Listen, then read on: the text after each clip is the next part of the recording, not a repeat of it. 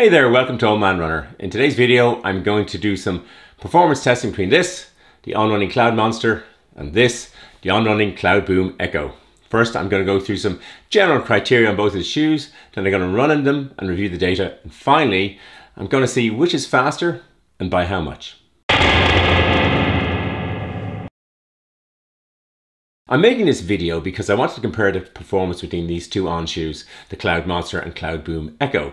On say the Cloudmonster has a playfully weird ride but is definitely serious about performance, and so I wanted to compare it to their other marathon level performance shoe, the Cloudboom Echo, that I ran the Zurich Marathon in recently. I reviewed both separately and I'll put links at the end, and I'll do a quick comparison between the two and then do the performance testing. In a previous video, I compared the performance of the Nike Alpha Fly with the Nike Invincible Run Flyknit, and I was surprised at the difference between the speed. I thought it'd be much further apart than it turned out to be, which is about 3 to 4% difference.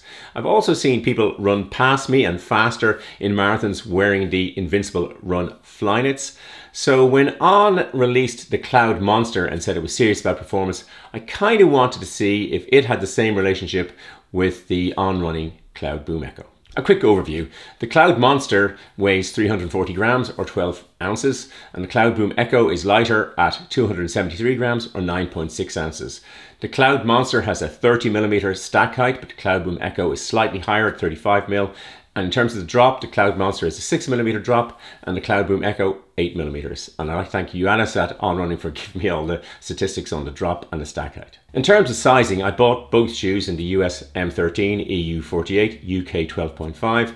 The Cloudmonster, I could have gone down a half size in, but the Cloudboom Echo was fits fine, slightly tight on my outside toes as I was running the marathon, but nothing to worry about. Both On shoes have typical traction and grip of an On shoe, not fantastic in the wet, nothing outrageous. They sound okay, particularly compared to the Alpha Fly, which makes a plopping sound as you run along. In terms of the running feel, the Cloudmonster is very different to the Clifton C7s I also ran in, and very nice feeling both walking and running in it. And then when you swap out to the Cloudboom Echo, you can feel the thinness of the heel. You can feel a very different kind of springiness. In terms of the durability, on-running shoes I have found don't last as long as other shoes that I have, so I'm expecting to get 300k out of both of them, but shoes I've enjoyed running in. In terms of cost, the Cloudmonster is the cheaper, which you'd expect, €169.95, $169.99, £150, or £259.95 Australian dollars, whereas the Cloudboom Echo is at the premium end of the carbon fiber shoes, €249.95, $269.99, £210, or £369.95 Australian dollars. So yeah, an expensive shoe. On make big claims for both shoes. In terms of Cloudmonster, a monster sensation meets big performance, so we'll see. And in terms of their Cloudboom Echo, get ready to blow your PR to pieces, boom by name, boom by nature. I ran the Cloudboom Echo in the Zurich Marathon, as I mentioned, and enjoyed it. It's very good when I'm going really quick. I probably should have listened to very many viewers who said they're probably best for up to 10k, and for me, I think that's probably the truth. When I wanted to pick up the speed, they were really fantastic, but in terms of second half of marathon energy, I didn't quite have it. But yeah, when you want to go fast, they'll take you fast. So to test the shoes, I do gutbusters in the park, 1 kilometer time trials, using the ABBA or ABBA method. So I go out 2 days as close as possible together to get the same weather conditions or similar weather conditions, my same typical level of performance for myself.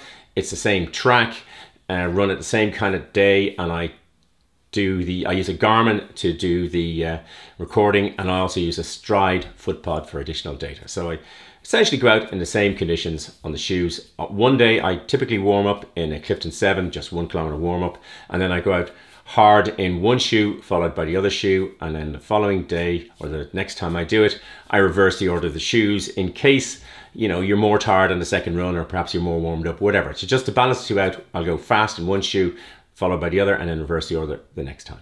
Caveat time, or getting my excuses in early. Last time I did this, I didn't go through the caveats, and I realized some people only watch one video, so here they are. This is an inexact science. I'm running off a small data set. The lab rat is old and recovering from COVID. What works for me may not work for you, and I'm not infallible. And in with the gut busting data, there's a lot of gut feeling.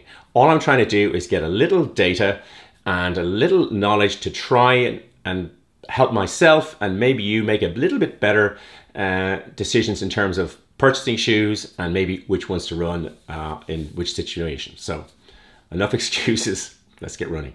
The first day of performance testing I did on a Saturday, and then the park was very busy on the Sunday, so I did the next one on the Monday. And on the Saturday I went out in the Cloudmonster first, and then the Monday the Cloudboom Echo first. Now previously my best time in a Cloudboom Echo was 3 minutes 56, which compared to my best time in an Alphafly at 3:48 gives you some idea. I'm 4 weeks post-COVID, and I'm just not hitting the top end in terms of speed. I was going full basking shark and sucking in as much air as possible.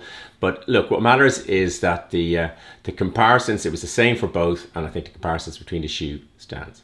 So how did I get on? Well, I'll put the performance data up here as we go along. But the Monday times were slower than the Saturday. I had gone out on the Sunday and ran a relatively fast 10K, and I thought, oh, I'm getting over this COVID thing. But anyway, on the Monday, I ran not as fast as I did on the Saturday.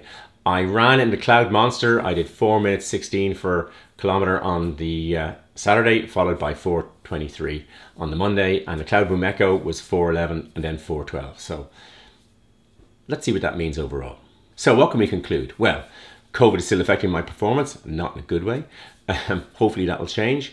The next conclusion is the Cloudboom Echo is faster than the Cloudmonster.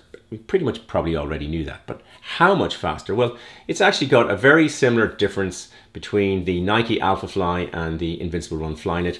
The Invincible Run Flyknit is about 4% slower than the Alphafly. And it's actually the same here. The Cloudmonster, it's about 4% off in performance terms in terms of what I can run in it. So yeah, the Cloudboom Echo is faster. My real interest is why is one shoe faster than the other? So why is this shoe slower than this shoe? Well, when you drill down into the data, the steps per minute, my cadence for both was identical at 188 steps per minute on average over the 1 kilometer. The difference came in the stride length. In the Cloudmonster, it was 1.22 meters, whereas in the Cloudboom Echo, it was 1.28 meters. I was simply going further per stride. And that's linked to the vertical oscillation. So in the Cloudmonster, it was 6.21 centimeters, and in the Cloudboom Echo, it was lower at 6.10 centimeters. So the simple reason why I was going further and faster in the Cloudboom Echo was simple efficiency. I was simply striding, I was doing less bunny hopping, I was simply not wasting energy in the upwards motion. I was propelling myself forward faster. So overall, what do I think? Well, I like the Cloudboom Echo. It's fast over short distances. When I wanted to sprint, when I had the energy in the Zurich Marathon, it really flew. But I think it's suited to shorter distances. Interestingly enough, when I was doing the research yesterday, I came across on the On-Running site images of what was described as the Cloudboom Echo 3. I'll show a few here. Which doesn't exist. It said it is sold out. On-Running typically don't number their shoes. They give them different names, or else they just do different versions. It's got the same name.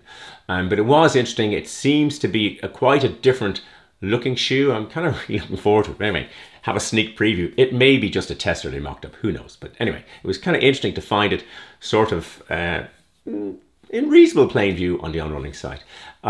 In terms of the Cloudmonster, well, it's not monstrous performance, but there's a decent performance. It's a nice, easy day shoe. And yeah, I expect I'll see some other people passing me by wearing those in some marathon further down the road. But Cloudmonster, yeah, there's nothing to be afraid of. It's a reasonable performance shoe, and it's one I'm happy I bought.